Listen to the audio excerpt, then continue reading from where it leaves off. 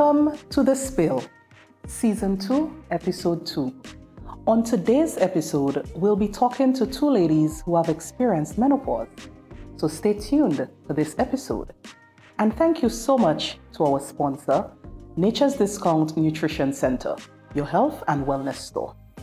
I visited Nature's Discount at 7 Great George Street in Roseau, where I had an interesting and informative conversation with staff about weakened immune system and ways to strengthen, change one's lifestyle and diet. They recommended supplements and teas, explaining what each is good for. As I browsed, I noticed vitamin, herbal, and mineral supplements, sports nutrition, men's, women's, and children's health products, dairy alternatives, healthy snacks, herbs, whole fruits, and more. Pay a visit or call 440-0175 for info.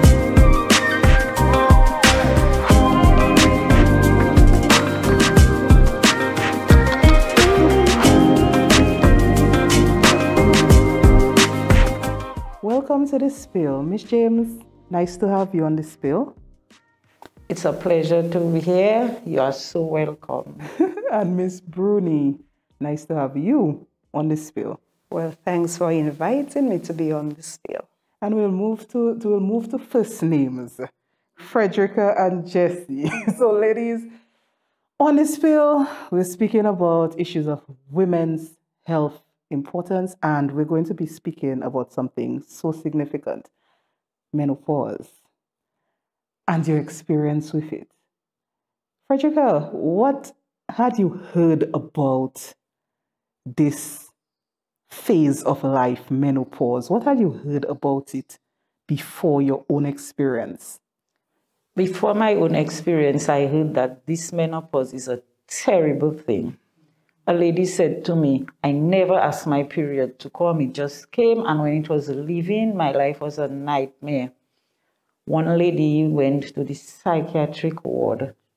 She was mentally ill because of that menopause. And another lady, she thought they had worked an OB on her. So she went to Guadeloupe, to use our parlance, to Gade. I say, well, Lord, just keep this menopause away from your child. Jessie, what about you? Well, I heard these 3 stories Frederica heard. And the one that ended up in psychiatric unit even got divorced. That was how bad it was. But personally, when I heard the word menopause, I really thought it was just pausing about men, you know. I thought it was just okay when you reach a certain age, you just pause from men. And we have so many words associated with women's health, starting with the word men, menstruation and menarche, and now menopause, another men word. Now, what about your own experience? How did you know, Jessie, that you were experiencing menopause? Well, before the experience, I was diagnosed as being in the menopausal phase of my life since at age 23. After a battery of tests, because I'm an epileptic. So they had to send me to Barbados to run some tests. And that was one of the diagnoses that I was already into menopause since the age of 23. So you can imagine, because I was never regular on my period. My period would come maybe once a year. Yeah, so, you know, I was already in menopause. So my child is a miracle. My child is a miracle. But when I got into that menopausal thing, it was really a pause. Because things that would have bothered me, like when I get home and I open the door, if something was out of place, it would annoy me, and then I would have to clean. But when I get into the menopause phase, no, all I wanted to do was just take out my clothes, go in the bathroom, and just go in my bed. That's all I wanted to do. So you were, is it a feeling of exhaustion? Of just exhaustion, you hot, fatigue. easily annoyed. So Irritable. once I see that, just for me not to keep myself in a cool space, I would just bathe and just go in my bed and sleep. When I get up, I would deal with whatever.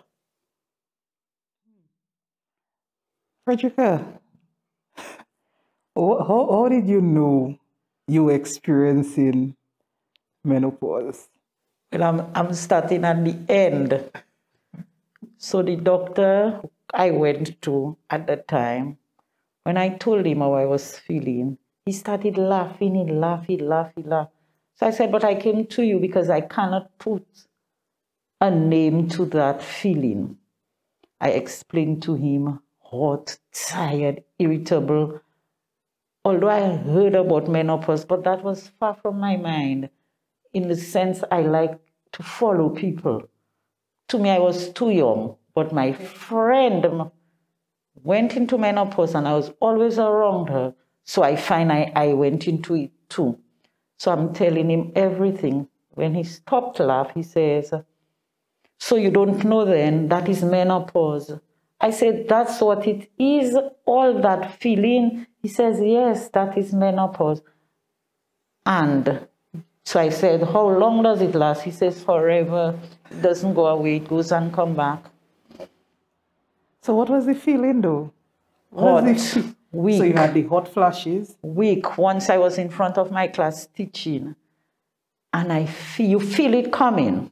It started from my toes. You feel a funny feeling like anxiety, and it goes up to the head, and then you just burst a sweat. A student says, Miss, hot, you feeling hot? So I said, no, but you will understand one of those days. She watched me and she said, okay, miss, I understand.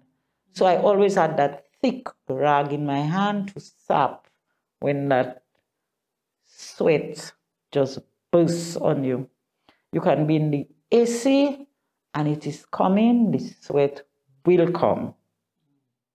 And what about the periods? Did they change? Well, period change. Once I was at a hardware store and I just feel a rush of water. When I looked down on the person's floor, blood. I took my foot and I tried to wipe it properly and I just leave the people's store. As I'm going home, my neighbor at the time was a nurse. I said, nurse, come, I am dying. She came and by that time I'm sitting on the toilet.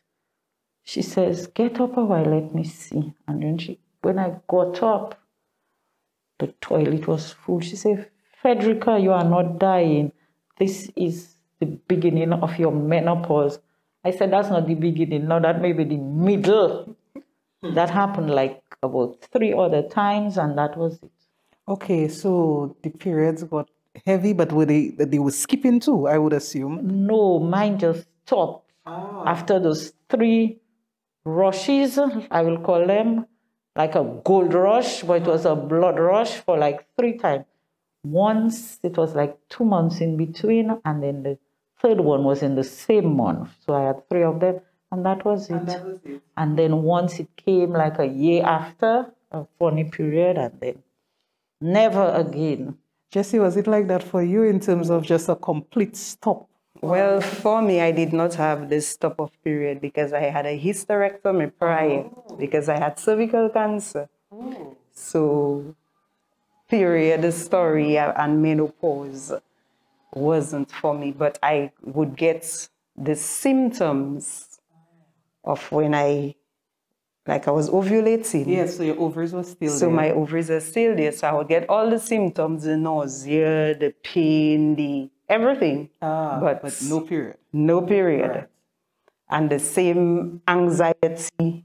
You just feel this, like you're ready to choke, you're ready to, and then all of a sudden in this water, you're drenched.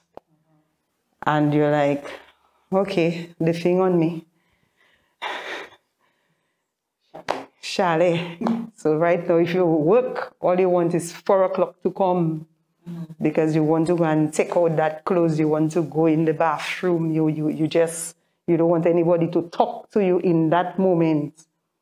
You get angry because you're uncomfortable, because you're feeling all those different things in rapid succession. It's not like you say one come in a pause.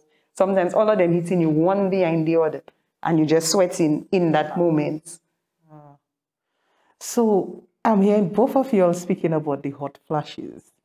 Were those hot flashes the most difficult parts of menopause for you both, or was it something else? For me, it's the hot flashes for me because I would be sleeping, and once I feel that, I would just get up and I would just go in the bathroom.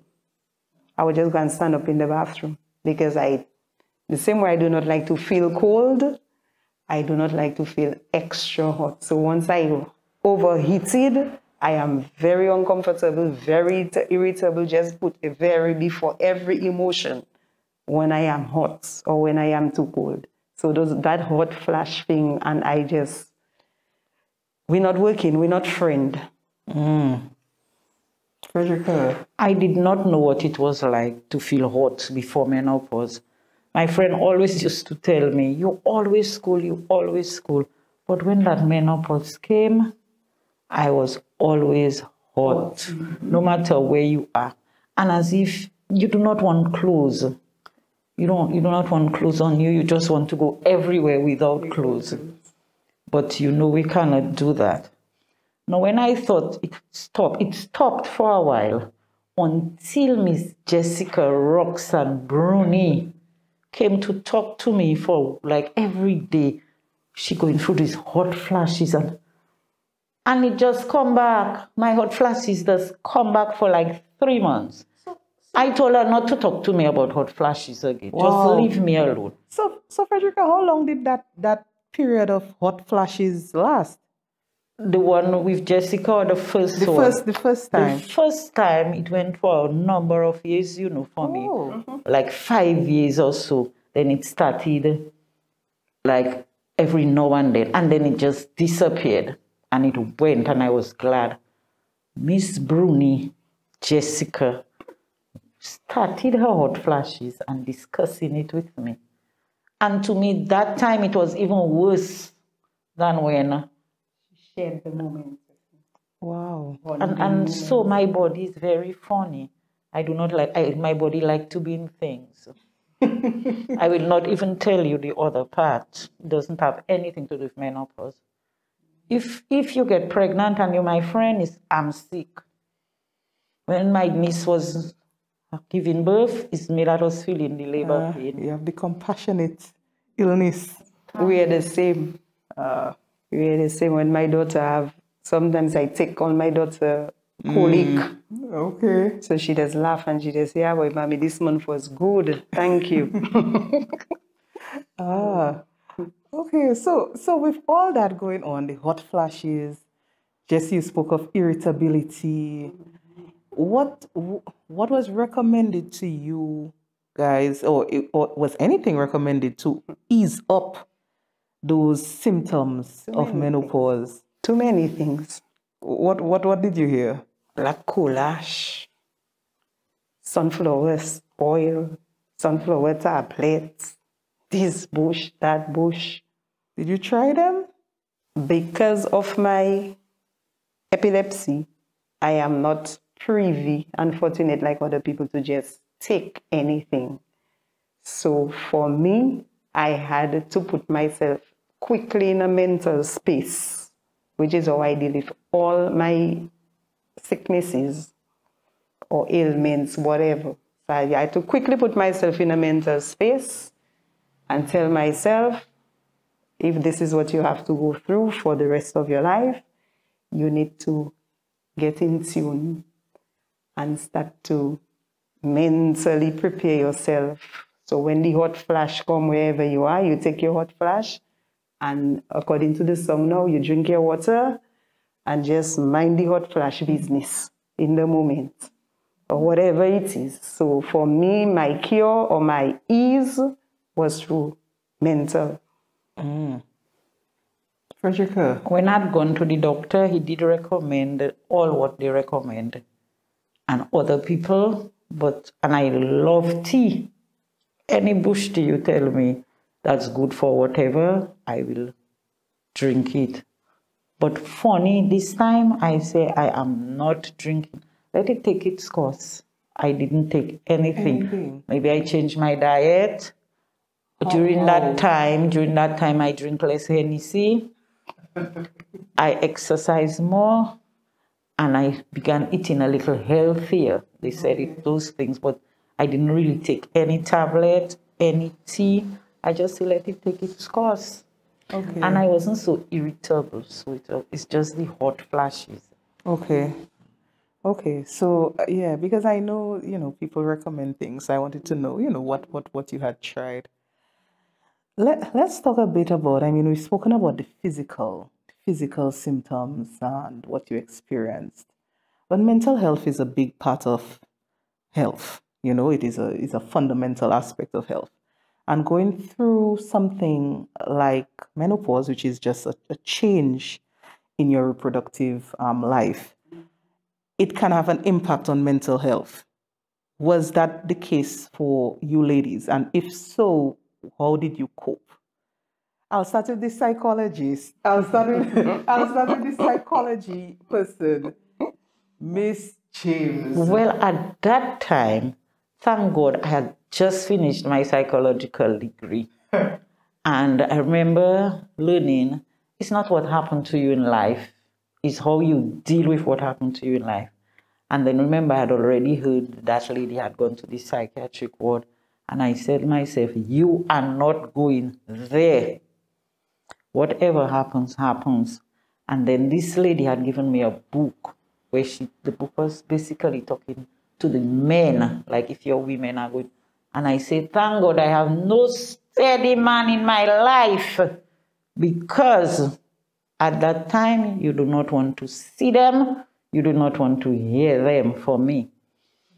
So because of that, I only had to deal with me, my hot flashes, and the anxiety, and sometimes some irritability would come in. But other than that, I was fine mentally. I wasn't going through those things. And believe it or not, I always tell Miss Jessica, you are my rock when it comes to illness. If she can go through all what she go and just taking it mentally and not getting depressed, I just have to throw it on her back and I'm fine. But Frederica, for you in particular, you said menopause started pretty early for you. So what I call early is like 42. Okay. My friend was almost 50 going. So why did I have to follow her? Yeah, so it happens. Yeah, different people start at different ages. But I was just wondering if, that had any impact on your thought processes. Like, okay, why is this happening at this age? And any thought about making a child? Any kind of thoughts like that? No, I was glad in a sense. Okay. I was glad in a sense. And at 42, Frederica wasn't making any child past 40. So that was fine with me. Okay. Jesse. Well, Jesse, the mental health aspect, that's what I want to get from you. How did it impact your mental health? Well, for me, it did not impact my mental health per se, because my mental health is like solid as a rock, because everything that I go through is through my mental health. I deal with it.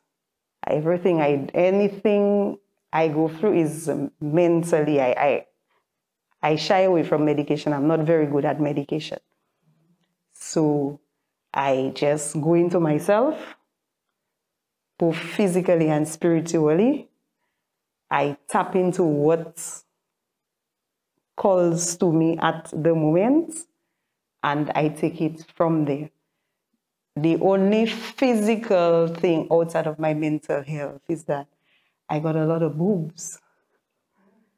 my boobs grew. So as I'm getting older, instead of they're getting. So that is one thing I noticed. I got physically, I got more boobs. Okay. I'm more busty, I'm more chesty with the menopause. But mentally, no. And spiritually, when you're going through those things, you have to be able to make a connection with the Holy Spirit. And when you connect with the Holy Spirit, because He's the advocate, He's our keeper, He's the gatekeeper, and just as God has a very funny sense of humor, I have a very funny sense of humor with Him. So I'm like, you gave it to me, you designed me to go through this, and you say that if you take me to it, you will take me through it. So do whatever you want, whichever way, just give me the wisdom and the knowledge to deal with it, and we will go from there. Because at the end of the day, it's nothing I can do about it. Get mad, get crazy, get whatever. I still have to go through the process. So I might as well go through it gracefully, accept it, and journey along with it until when the menopause fed up with me and it leaves me, or whichever way. And I mean, menopause is indeed a natural part, of life. Some women don't see it as a sign of aging and they're getting old. Was that a thing for any of you all? Either of you all? Not really. No, well, if it was to do with age and getting old, then I'm old since I'm 23. In my case, I am old since I'm 23. So for me, it was just another thing. You have another thing on your plate to deal with. So what best way to deal with it? How are you going to deal with that one? You have dealt with others. So how are you going to deal with that one? So I had to figure out how to deal with it to make me more comfortable and to make people around me comfortable when I am going through the process, that I am not passing on my negative energy or my depression or whatever onto them. So that's how I deal with things mentally. I have to be conscious of my environment so that in the moment I can leave the environment that I am in intact. So just to wrap up, because you all have given me your experience, you've told me, how it affected you physically and well, not so much mental, but how you dealt with those aspects. What would you say to women maybe approaching the age where menopause happens, or even perimenopause, which is that before stage, and maybe anxious about it, maybe apprehensive? What would you say to women out there just, thinking about menopause like that? Miss James. I would just tell them it's a natural process. Learn all you can. Nowadays, everything is Google. Google it. Go to your doctor, discuss it. If you have a partner in your life, discuss it with them. Because it really changes you, at least for a short while. Maybe not all the time, but it changes you. So you can imagine you have your husband, you do not want to make love to your husband. Let him understand. Bring him by the doctor with you. Read up, both of you. Go through. It's like a learning process, although you know that it has to come. That is something you just cannot avoid. Some women, few I know, they never go through that period, just stop, and they never go through anything. They're in the minority. The others, we are in style. Yeah, but that is true. Some people, menopause doesn't bring the symptoms that you all spoke about at all. At all. Jessie, what would you say? Well, I would just say, sis, it is natural. It is part of the human woman growing, moving on process. And so it's all about educating yourself as to what menopause is about. For us singles, there are certain aspects of it that will not affect us. But if you have a partner, if you are married, you have to already just tell yourself that there's going to be a time when your intimacy is going to be like the last thing on, not even on the back burner, behind the stove. So you have to prepare your partner for that. For the singles that probably like to mingle, well, there's going to be a time there'll be no mingling, Trudy? No mingling, because cocoa will not be for sale at that time. You're not going to be selling that, because that is the last thing that's on your brain there right now, because all the different emotional aspects of it, you're trying to grapple with it and to make sense out of it. So as Frederica said, it's just to educate yourself. When it reaches, you call it by name. It is menopause. It is part of you. You accept it and you deal with it. Nothing like why me, nothing like how comes, why I'm a woman, God, whatever. No. Menopause, and you go with it. You own it. You own it, it is yours. So let it become part of you, and it's like you get a new shoe or a new perfume.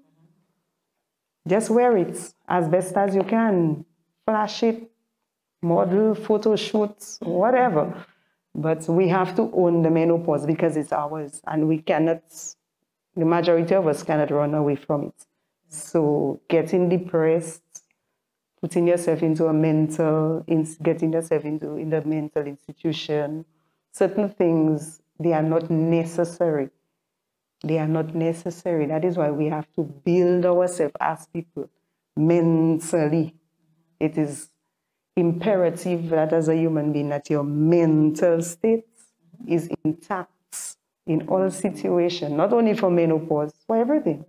For everything. Once you can deal with a thing from a mental perspective, a lot of the signs and the symptoms and the stress are minimized to almost zero. I really like that. And I like the concept too of owning it, Yes, you know, it's yours. and it being a natural part of womanhood, you know. So that is definitely something the audience can live with. Yeah. And we have to talk about it. Women don't like people to know that they're going through menopause. Right. You talk about it. Like we're doing on the spill. Yes, you find Yes. you find somebody to talk about it. There is nothing about old being in menopause. I'm not old. I don't know if I'm ready. I am not old. I may be closer to 60 than 6, but I'm not old. So I am carrying my menopause in grace and class, and voila.